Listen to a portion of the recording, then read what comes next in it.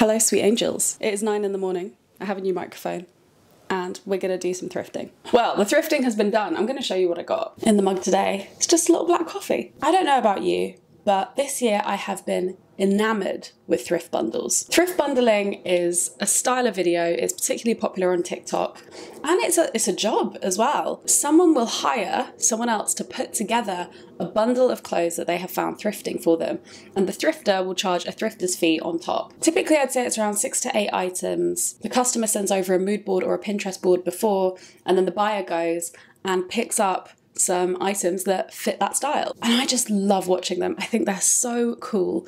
And I thought for autumn, why didn't I try and put one together for myself? The thrift bundle videos that I've watched are often from America or like shopped for in America by American creators. And America has an amazing thrifting system. Not only have they got like the massive warehouse style Goodwills, they've also got stuff like Buffalo Exchange. There is a lot of availability of clothing. So obviously also they had all the mass consumption that still goes on, but you know, probably started in the 1990s. There are just so many clothes available so cheap. I have not found that in the UK. So I did a lot of this shopping on Vinted and on Depop. I just prefer thrifting on the internet. Forgive me, forgive me. So while I think I got a pretty good deal on most things, I wouldn't say anything was like a steal. Also, can I just say, the handle snapped off this mug. I think I dropped it. And the other day I came home and Jack had glued it all back together. Yeah, love that boy. So let's go through the bundle. If there's one thing you would know from going through my wardrobe, is that I don't need any more tops. I am content with the number of tops I have. They serve their purpose. The only thing I could possibly need is some vests. So imagine how thrilled I was when on Vinted I came across this little number here. This texture on this top has a really specific name. I can't remember it off the top of my head. I think it's crepe, that's it, like crepe. And yeah, I just really like the look of them. I've saved a few of these kind of tops on my Pinterest boards. If you know me, then you know that I have a Pinterest board, an Instagram saved board, and now a TikTok board or a TikTok folder. I don't know what they call them. Collection, that's it. Just full of outfits and pieces I like, cool fashion things, and crepe vests was one of the things. And so this is so cute. This is also from Wallace, which I think is such a score. Wallace is quite a nice brand in the UK. I haven't tried this on yet, so when we see it in the video, it'll be the first time I've seen it as well. And I'll probably write my thoughts on screen. But yeah, so far so good. And I'll also put the price on screen as well. I remember it being quite affordable. So I have a fantasy. In my head, I can wear slip dresses. But unfortunately, I'm quite a pear. So a lot of the ones that are available just in the stores don't fit me very well. It's not a case of, oh, it doesn't suit you. It just genuinely doesn't fit on me because I have a smaller top half than I do a bottom half. So slips just get stuck or they're gaping at the sides. You can see my boobies. So we tend not to lean towards slips. However, I thought, you know what? Vintage slips, maybe it'll work. So I picked up 2. I actually tried to buy 3 because there is the nicest olive green one. It's the most coquette thing you've ever seen. It's got like this white lace and this pink bow. I will link it below if it's still available. I can't remember why my transaction didn't go through, but if you want it, please buy it. It's so beautiful.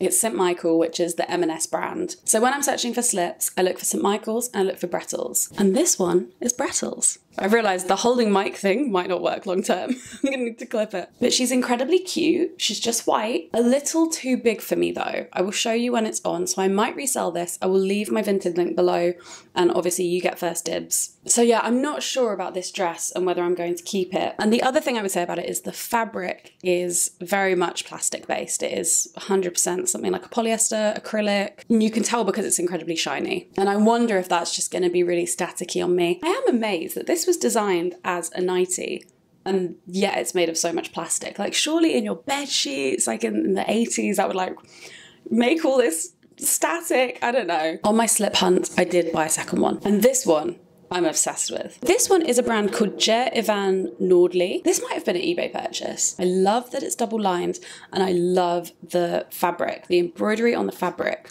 Well, you'll see.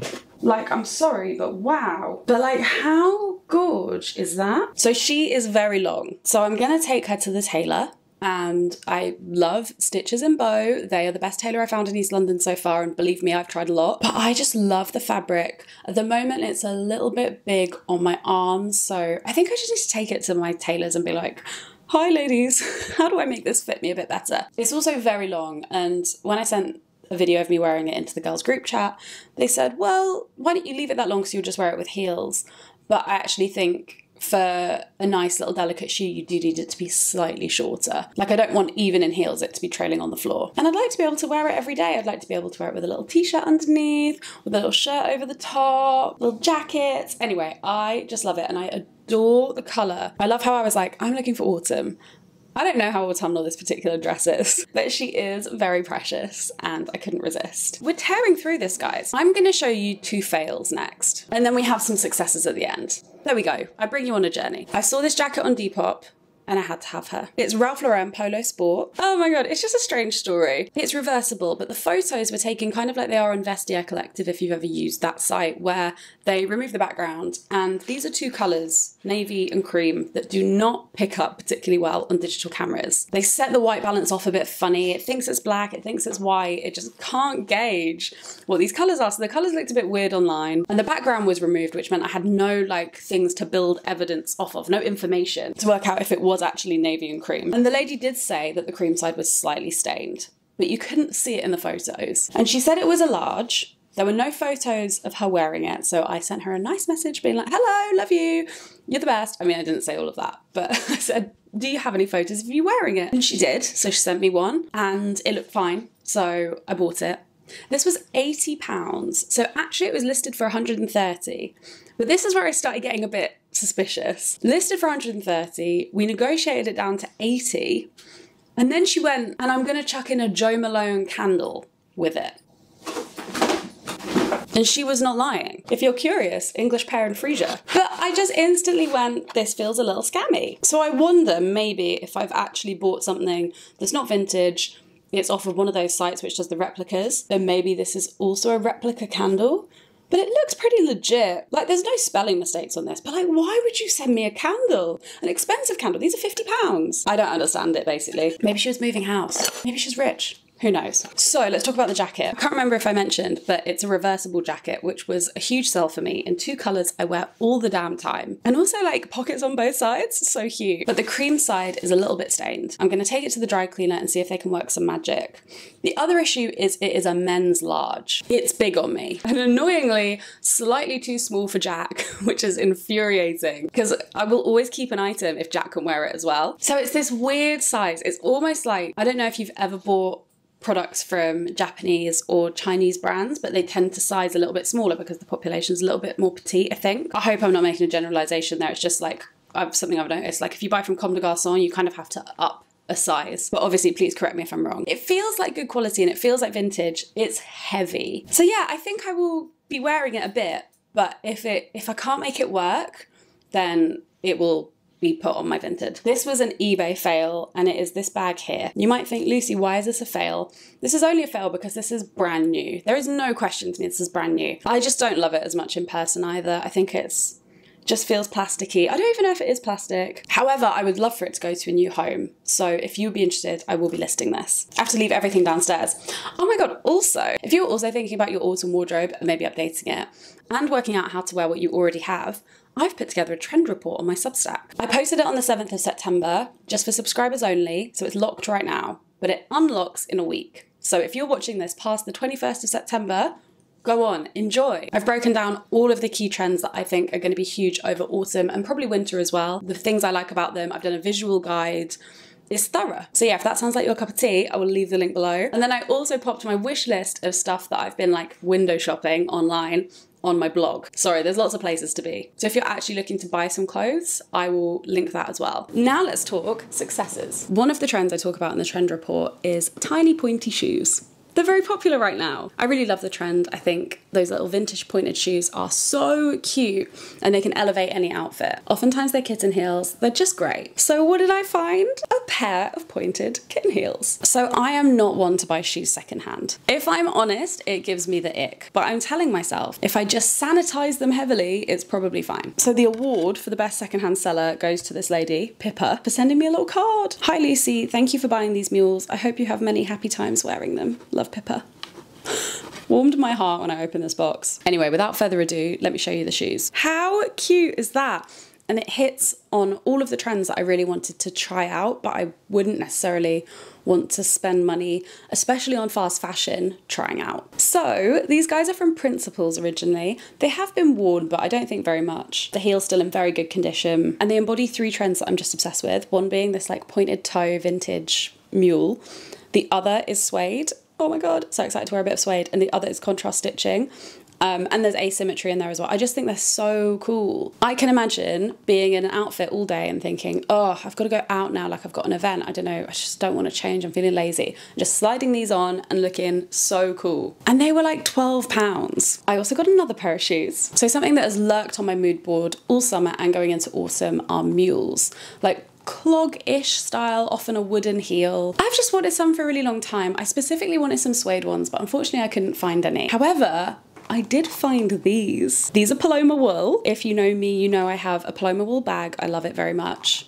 I say I have a Paloma wool bag. I haven't seen it since we moved, so I've been hunting and wishing it would come back, but I just don't know where it's gone. I just think they're like a perfect transitional piece. Obviously you can't wear them in the rain. Like, I'm not dumb. I live in England. I know that these are not the most versatile item in the world. And again, they look just like I will get a lot of wear out of them. They're a low heel, chunky. This leather is nice and soft. It's clearly been broken in. I just think they're the right amount of dressed up and casual. And also to own another item of Paloma wool is just great.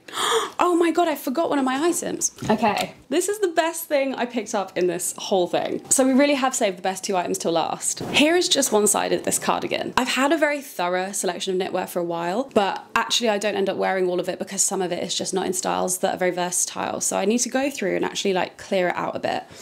And I told myself I wasn't going to buy any new knitwear. I didn't buy any last year. I was like, I'm not going to buy any this year. That's not true. I bought one last year. This cute little cardigan came across my feed and I just had to have her. She's from a brand called Halloween by Maglificio de Verona. And like, look at these buttons. I actually showed this on my TikTok because I was so excited. And then there's all these different kinds of embroidery. Oh, I just love it. It's like a perfect grandma cardigan. Finally. I got a piece of jewelry. Statement necklaces are huge right now. And I found just the cutest statement necklace. Also, I just love that it came in the box. I actually bought another chunky necklace that wasn't as chunky as I hoped. Cry. But it came in the box as well, and it reminded me, like, my mum keeps all of her jewelry in the boxes it came in. Stuff she's had for 30 years, she'll still keep it in the box. And they're all like piled up in her chest of drawers. So funny. Here is our little necklace. So it looks like a stone. It's quite heavy. I think it's glass. And it's on this velvet chain, I guess, but like suede velvet. It's not shiny. I don't know what I'm saying. But how beautiful is this? How good will this look on, again, like just a plain outfit? We're talking just a white shirt, maybe some black jeans, or like some blue jeans, and I just want to jazz it up a bit. So pretty. And there are so many of these on Vinted at the moment. They're very Spanish holiday core. I really want a small beaded necklace as well. There's a particular image I found and I looked high and low for a vintage one. I couldn't find one, so I might end up getting one on Etsy. But yeah, I love this and I'm thrilled I found it. This is the sprinkles on the cake. I think I'm gonna wrap it up here. Let me know what you think of the clothes. I will leave my Vinted link below. I don't know when I will list the items, I can't lie. I will leave my Vinted below. I will leave my trend report below, and I will leave my wish list below. All available for you to have a little browse of. And I hope it inspires you for autumn, and I hope you've enjoyed this thrift bundle video. Let me know if I should do this again. I don't know. I think it really depends on how much I wear the items ultimately. If I find I'm actually not getting very much wear out of much of this, then obviously I won't do it again. Like the video if you liked it, and subscribe. If you're new here, hi, I'm Lucy. Thank you so much and have an amazing rest of your day. I'm gonna finish my coffee now.